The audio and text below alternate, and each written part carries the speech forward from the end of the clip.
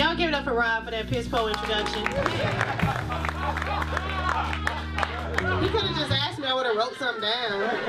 I mean, we Facebook friends, you could have done a little bit better. Give it up to the band.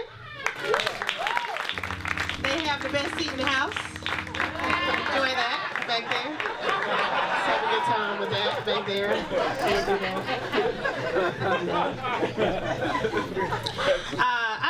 I really want to congratulate Rod on having an idea, you know what I'm saying, and doing something. So y'all get for real. I mean it. We're giving up to Rod's wife. It's hard to support somebody with a dream. I know. I ain't got nobody, but I would assume it'd be hard for me to support him. Dream? Why would you do that? What is that about? No, for real, I think of, like, you know, everybody loves Barack Obama, but really think about Michelle, right? This man ain't no black person close to being black ever been president. He'd wake up one day and say, baby, think about running for president. And she said, okay, boo, let's try it out, you know? Y'all know, most of us, if our man said, I'm thinking about running for president, it's like, why don't you just run in there and run the bath water? Run out there and take out the trash. Like, you know, that's some change I can believe in. President? I don't know. So I'm saying, support your man.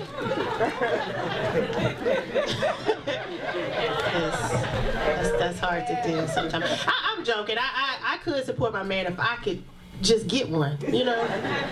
Whatever he wanted to do, I'd be like, yes, boo, you coming back though? Okay. Yes. Do that. I do live here now. I moved here from Birmingham, and I was doing a show downtown Atlanta, and I had this great show, and people wanted to meet me after the show and talking to me, and I was so excited. And this one guy, you know, it was like my first groupie experience, I thought, you know. And he was like, wow, you know, like you say, you just moved here? And I was like, yeah. He was like, where are you from? I said, I moved here from Birmingham.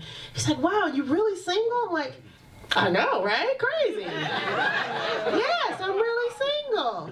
He said with a straight face, he was like, wow, because you're like gorgeous for Birmingham. So I didn't know if that was about me or my whole city. So that's how it goes sometimes. I'm used to it. Wait, Deacon, you talking through my show? No, I'm from Birmingham, that's all. Are you from Birmingham? Yes, ma'am. I know it was somebody else from Birmingham. Roll Tide. Roll Tide. Huntsville? That still counts. It's still the same. Okay. Okay, y'all from Alabama. Okay, can we do this after the show down? Okay. Yeah, we'll do that later. This isn't the seminar portion of the show just yet. He mentioned my name. My name is Eunice. I met somebody that works here. She's like, my mama named Eunice. I was like, okay, you know. Anyway.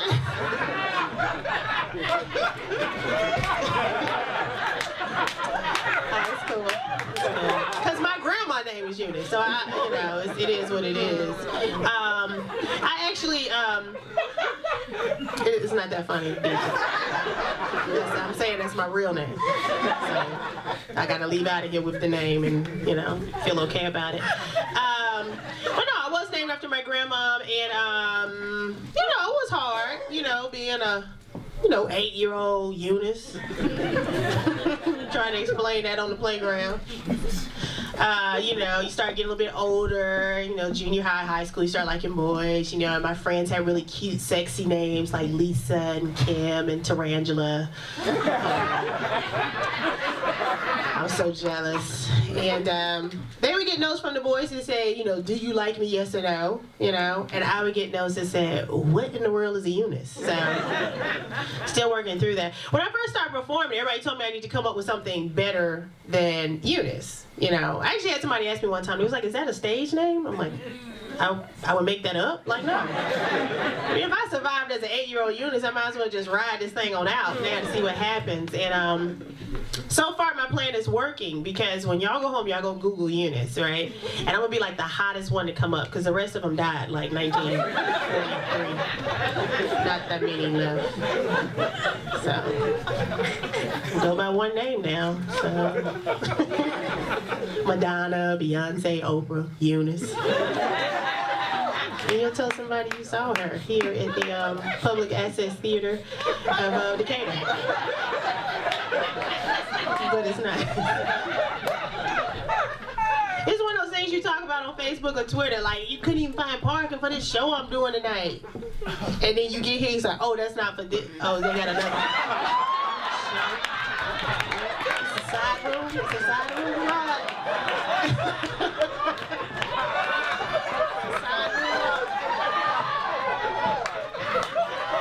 I was like, Rod done it! Rod is about to put me on showcase. His agents, managers. It's like, no, it's his baby girl, his mama. They got another room. So that's all right. That's all right. Because it's on Twitter. They brought in extra chairs, even though it's a whole row or 2 or 3. They brought in more chairs in the back. I know I'm on the right track. You know, that's how you know you have a dream, you work it. The band obviously is praying right because they got the best situation going on back there. So, you know, that's the thing about Facebook and Twitter. You know when you watch a movie and they say based on a true story, and then some movies you see it says inspired by actual events. There's a difference. So Facebook and Twitter is inspired by actual events. There is this show here. We sold out. Did everybody buy a ticket?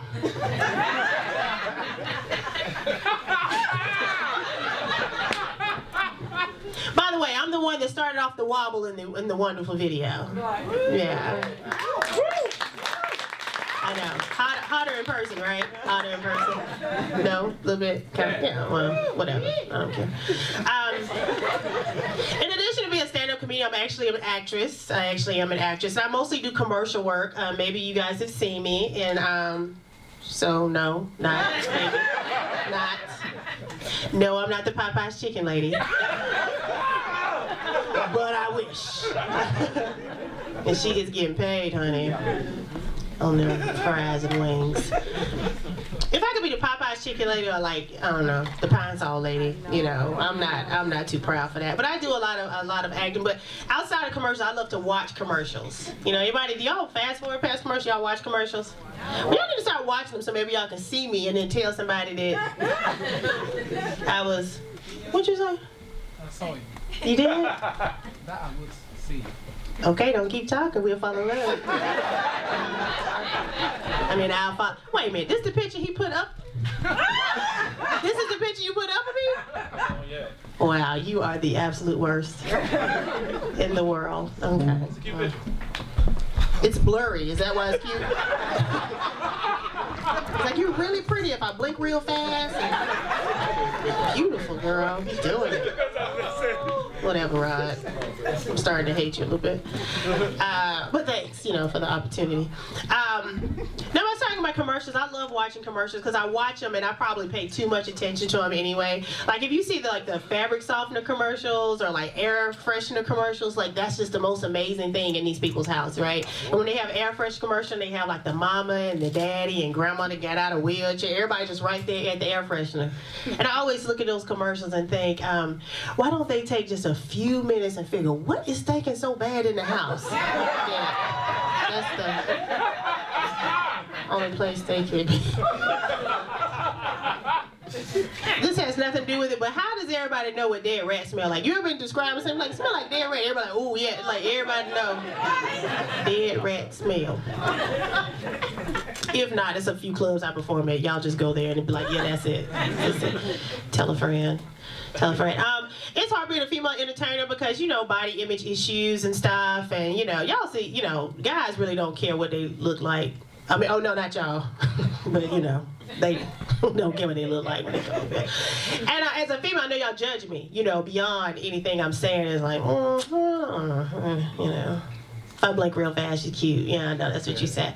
And I always share with people that, you know, it's hard getting on stage, and I did struggle with body image issues. I actually suffered from anorexia for a short time. Actually, it was just a nap, but I woke up hungry. And so I got a sandwich. I didn't need therapy, but I was a little worried. I was like, oh, I read about this. Damn entertainment business. I'm good, though. I'm good. I'm back. It's funny, I want to laugh, but I didn't wear my flat stomach tonight.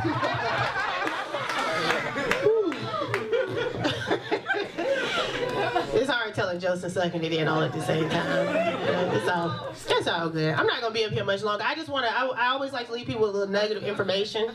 You know, I am struggling as a single woman in Atlanta, and men will say whatever. You know, I actually went on a date with a guy, and I don't know if he was trying to impress me or what, but on our first date, he was like, yeah, you know, I've really matured, you know, because when I was younger, I used to only go out with, like, you know, like really, really pretty women. I was like, do you know I can hear you?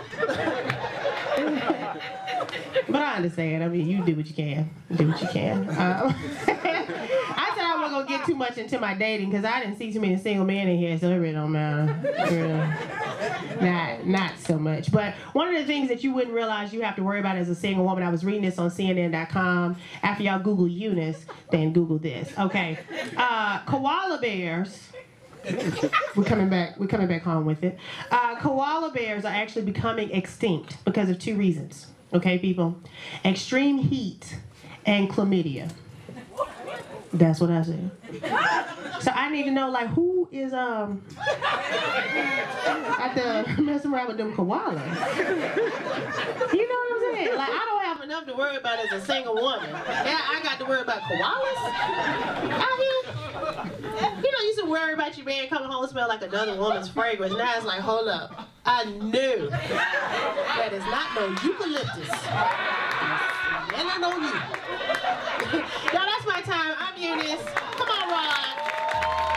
That's how you can find me on Twitter and Facebook. Ask me all that. You gonna interview me now? You gonna interview me? Tell them where they can find you at.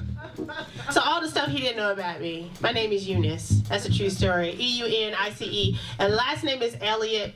That's my real name on Facebook, on Twitter. I have a website, euniceworld.com. I do work in football. I work for a football player. I run his nonprofit. His name is D'Amico Ryans, and he plays for the Philadelphia Eagles. Played at Alabama, Roll Tide. So you can go to D'Amico Ryans Foundation.org. That's my day job. But give it up for Rod again for his, you know, whatever. Y'all give it up for Eunice, man. That was hot. Oh, man. That was